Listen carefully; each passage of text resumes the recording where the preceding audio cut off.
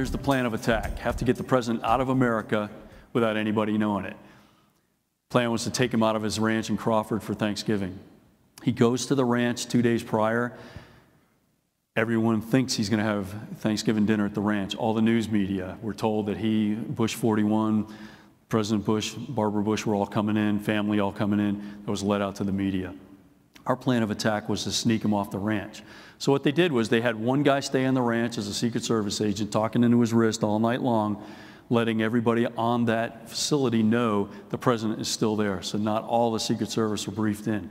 Days prior, they had a black minivan, and they would keep bringing it on and off the ranch so that everybody got used to this minivan leaving. Game day. President, Dr. Rice get into the black minivan, they leave, go off the ranch.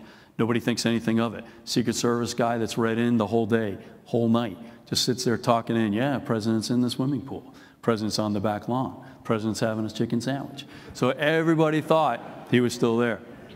He was so good at it that after we came back from Baghdad and we're flying out, the president had already talked to Mrs. Bush and let her know he was safe and everything was fine. She goes out and talks to one of the agents out front and asks the agent, do you know when the president's coming back? What's his status? They assume it's Bush 41 coming in. They say, yeah, actually, he's on his way here right now. She goes, no, my husband. He goes, oh, he's out in back, ma'am. He is, yeah, he's out in the back, ma'am. Back lawn, moving in. Best ever. President gets on the plane in Waco. We'd taken the press from Waco. There's 2 press pools down in Waco. Told them to go to the Baylor gym. We picked the first pool, brought them out to the plane, took all their communications away from them, brought them on the aircraft. We then took the aircraft and went to Andrews Air Force Base. At Andrews Air Force Base, the second 747 was waiting for us. It had been fully loaded. All of my crew knew nothing about going to Baghdad. I wasn't going to take a chance anybody would call home or tell anybody about it. They got told en route. The crew back in Washington, D.C., knew nothing about it either. They knew not where they were going, nor did the maintenance guys. All they knew is they were told to refuel the jet, fill it full of gas, and be ready to go. The president gets off the plane. As he's walking from one plane to the other in the hangar, my top cop shuts down all communications in the hangar so nobody can call out. There are no cell phones. Yeah, a little capability. All you avionics guys probably know you can knock out cell phone coverage in a lot of places. Kind of knocked it out for a lot of people there. Unfortunately, we brought some press from Washington, D.C. that day. They were sitting waiting for us to group with the other press we brought from Waco. One of the men, we'd asked everybody to give up their cell phones. This guy had left a cell phone in his sock.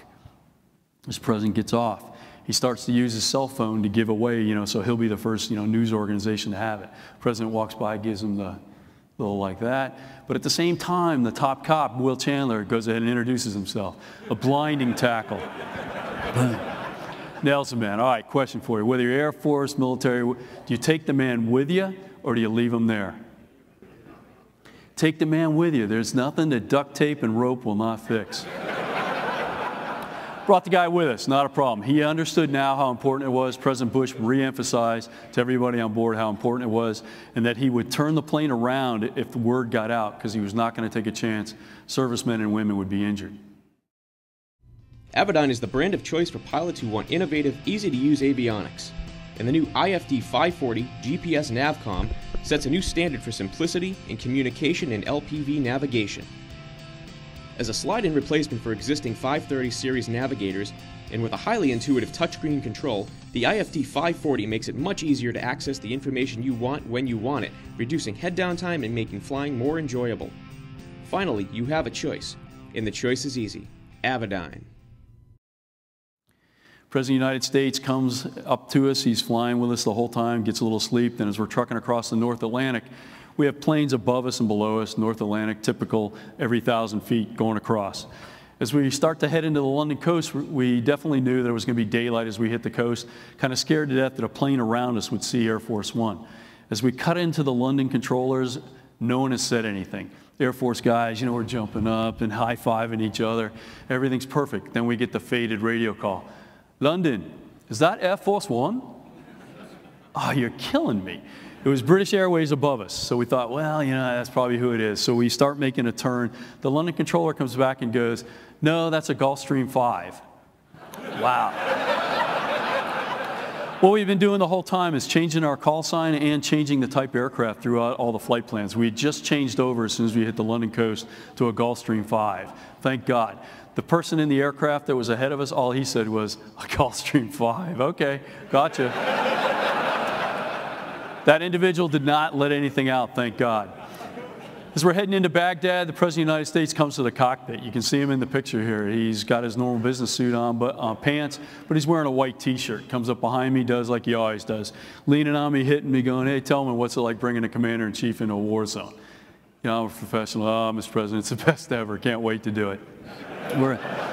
We're trucking on in there. The navigator, George Pavelko's, he's working on all kinds of things, using the military portion of the satellites, kind of honing everything in to make sure that we can find the airfield. Okay, the president then asked the question, where is this triangle they talk about, the Sunni triangle? Well, if you look in the picture, you can see it's completely overcast below me, which was great, so that nobody in the city could see me. At the same point, though, I'm getting calls from my guys on the ground telling me, hey, the overcast is moving. You will not believe this, but the end of the runway is where the overcast ends.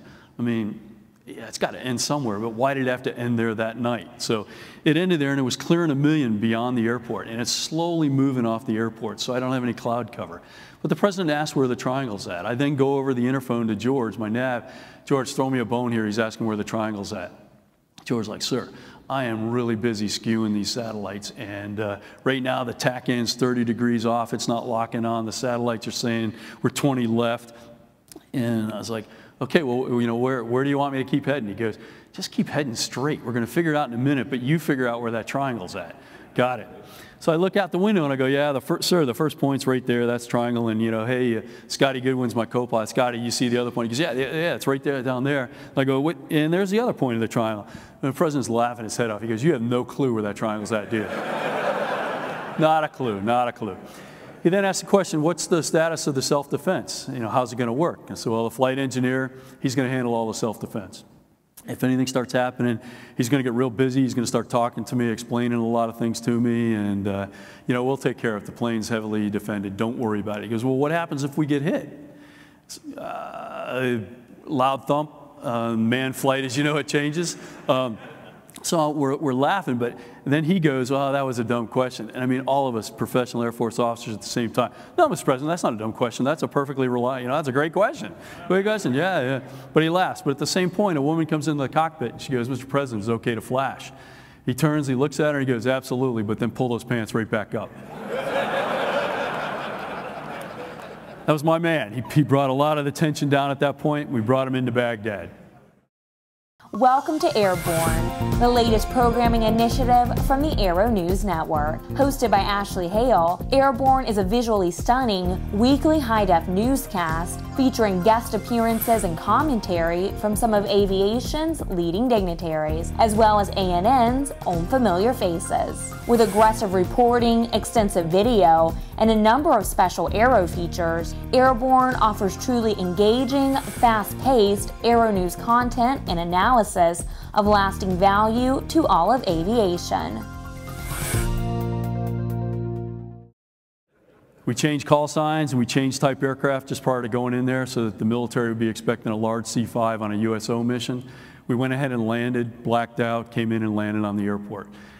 At the end of the runway we stayed, we filled up with 14 fuel trucks supplied by the Army. Unknowingly, they were running out there. They were not happy supporting on Thanksgiving Day.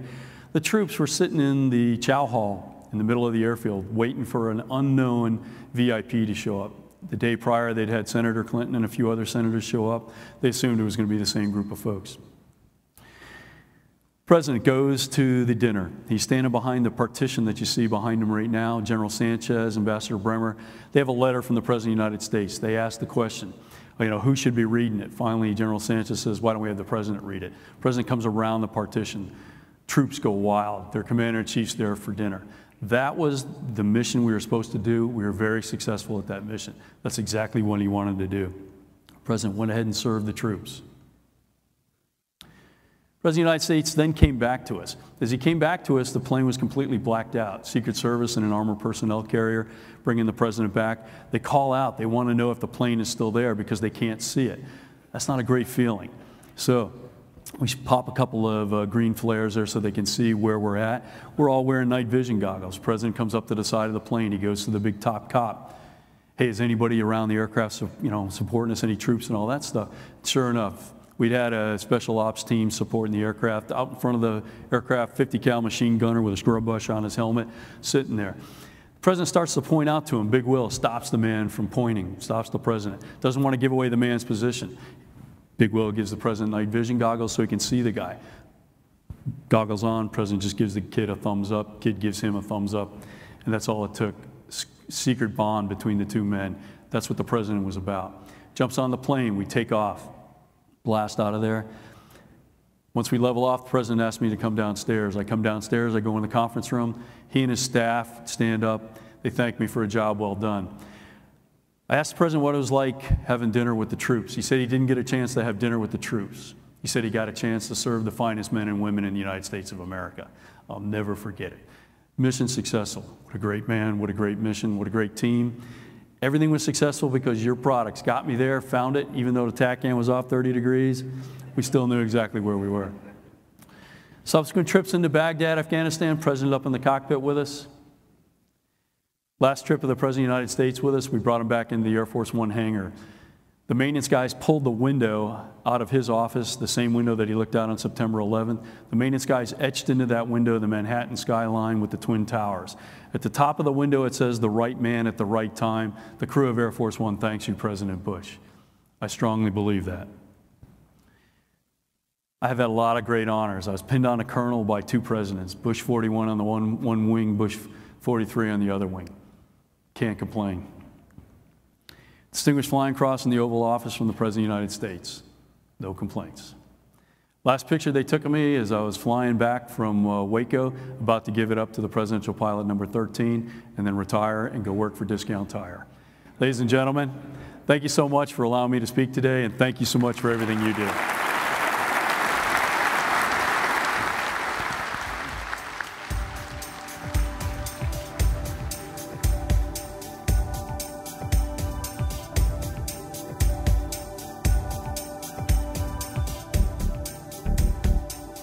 Aero-TV's live coverage of the 55th Annual AEA International Convention and Trade Show is brought to you in part by the following sponsors.